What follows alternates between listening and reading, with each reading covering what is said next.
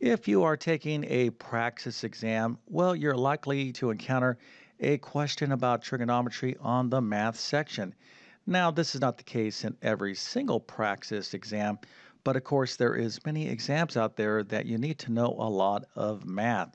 So what I'm going to show you here in just 1 second is a trigonometry math question that you should be able to answer if you are fully prepared for exams like 5165. But before we get started, let me quickly introduce myself. My name is John, and I have been teaching middle and high school math for decades. And I myself have taken many Praxis exams. And I can tell you right now, as someone who has a degree in mathematics, you need to study for these exams. So I'm going to thoroughly go over this question about trigonometry in just 1 second. But I want to tell you that I have a fantastic Praxis Math Test Course series. So I break this down in terms of test code. You'll find links to all these test prep courses in the description of this video. But if you need help in terms of studying or relearning mathematics, my courses will really help you out.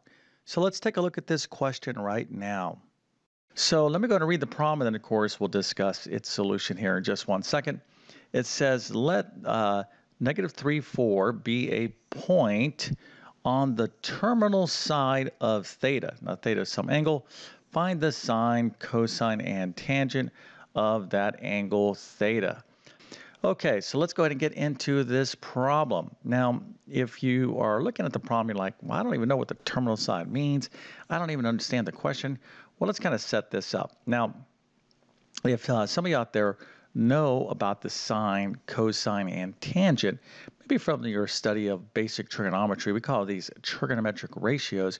Well, if you have a basic understanding of the sine, cosine, and tangent, well, then you'll definitely be able to understand this problem. Okay, but let's go ahead and take a look at kind of graphically what's going on here. So we have this point, negative 3, 4, okay? Of course, it's a point on the terminal side of an angle. All right, so let's just go ahead and plot this point, negative 3, 4, on the xy plane.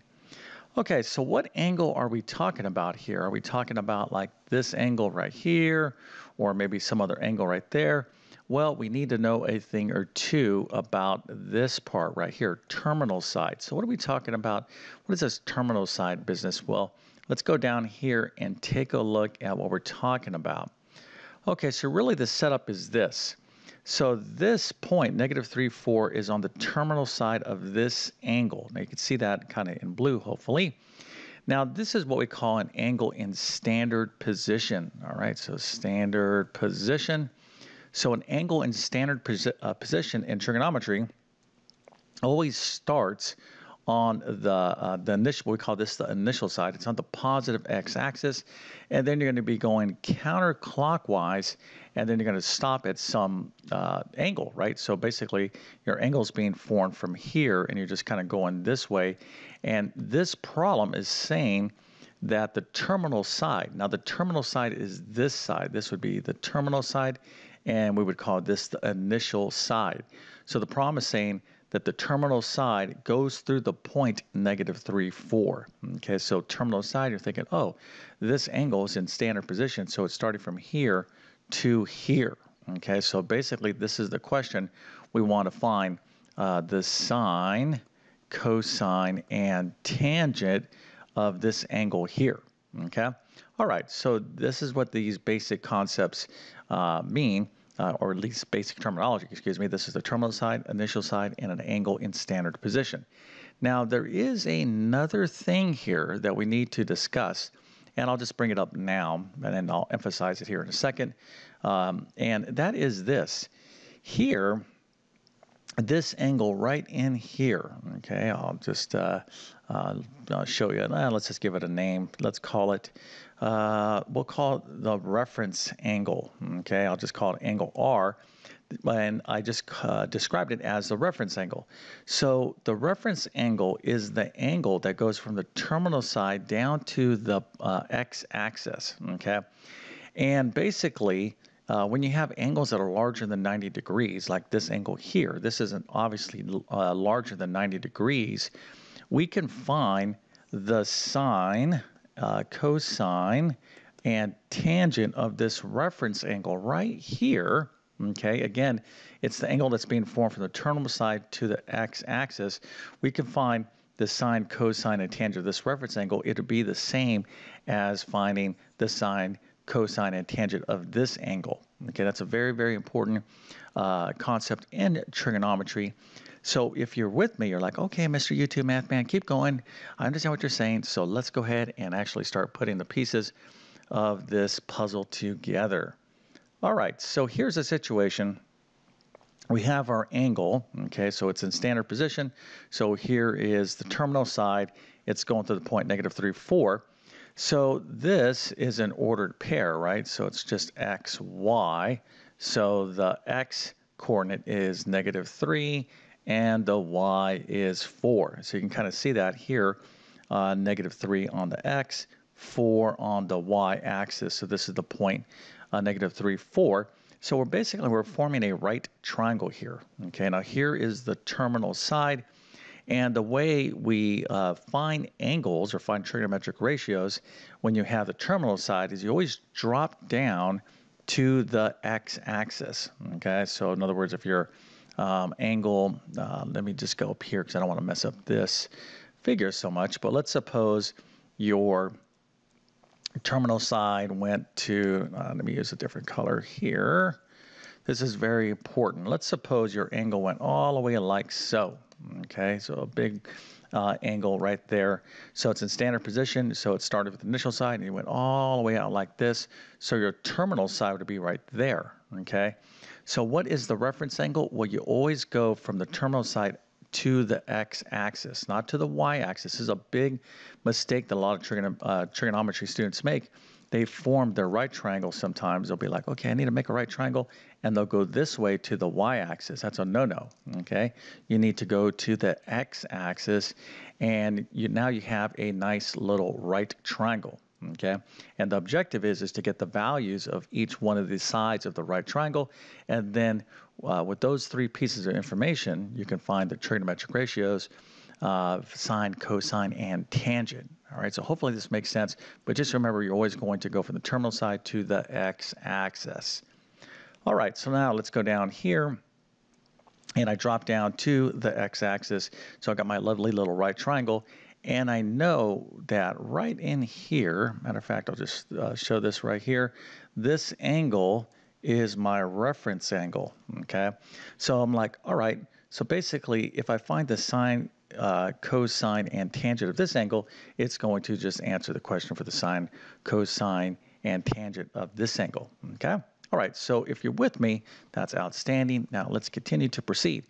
All right, now here, I have a right triangle. This is -3, this is 4, and you can see this is labeled as R. And we just call this the radius, okay? Which of course is the hypotenuse of this right triangle. So we're gonna need this side, and hopefully you can say, well, can't we use the Pythagorean theorem? You absolutely can. All right, so that's what we're gonna be doing. But when you use the Pythagorean theorem with this notation, you know, of course, we're in a little bit more advanced level mathematics, trigonometry. It's x squared plus y squared, which are the x and y coordinates, is equal to the radius squared. All right, so let's go and solve for r. So here we have r squared is equal to x squared plus y squared. So we'll put in our x and y coordinates, and we'll do all this lovely number crunching.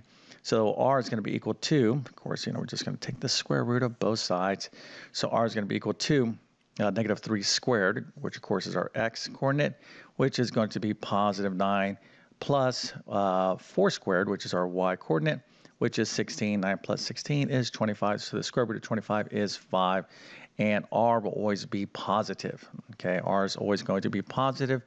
So now we have a nice, lovely situation here to answer the question. Okay, so here we go. Here's our triangle, our right triangle. We have -3 here, 4 here, and 5 here. Now, this is a right triangle, and the signs matter big time. Okay, in other words, you could see on the y-axis, this is positive.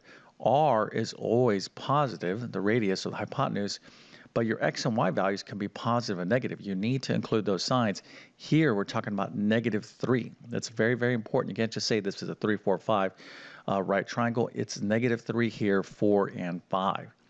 Okay, so if you're with me, you're like, okay, I understand. So now let's go back and review some basic stuff from right angle trigonometry. Again, you learned this, early on, like in geometry. So here we got SOHCAHTOA, right? Our good old saying that your great-great-grandparents learned. So the sine is equal to the opposite over the hypotenuse, right? The cosine is adjacent over the hypotenuse, and the tangent is opposite over adjacent. So looking at this angle right here, okay, this is the angle that we want, the one in question. But now let's just kind of focus in on the reference angle, this angle right here, okay? This is our reference angle. So let's take the sine, okay? Now the sine is equal to y over r. This is the same thing as opposite over the adjacent for the reference angle. What's the opposite side when you're looking at this angle? It would be 4, okay, or the y-axis, or sorry, the y-coordinate, okay? And it's going to be the opposite over the hypotenuse. The hypotenuse is now the radius. So you got y over r, and you could just follow this through with the cosine. X over r, and tangent is going to be y over x, and it just corresponds to these right here. All right, so here, this is our x-coordinate, this is our y-coordinate, and here is our r. So we're just going to go ahead and use these definitions of these trigonometric ratios to answer the question. And really, this just becomes a simple exercise in putting in values. Okay, so x is -3. Okay, remember, we're going back to our lovely little triangle here, right? Y is 4 and r is 5. And here we have the definitions of sine, cosine, and tangent. When you take actual full trigonometry, you're going to be given the definition of sine, cosine, and tangent using y's and r's and x's. Okay, you're not going to be seeing opposite over adjacent. In the beginning you will, but later on you'll be using this notation. All right, so basically we're simply just going to plug in the values. What's y? Let's find sine. So y is 4 and r is 5. So sine is 4 over 5, right? Trigonometric ratio, right? We're comparing two different sides of this angle. And the question is not what is the angle. We just want to know what the sine, cosine, and tangent is. So the cosine is going to be x over r. X is -3. And r, of course, is 5. And the tangent of this angle is y over x. Y is 4. And x is -3. Again, these signs matter. Okay, now there's more I can teach about these basic concepts, which are essential that you understand in trigonometry.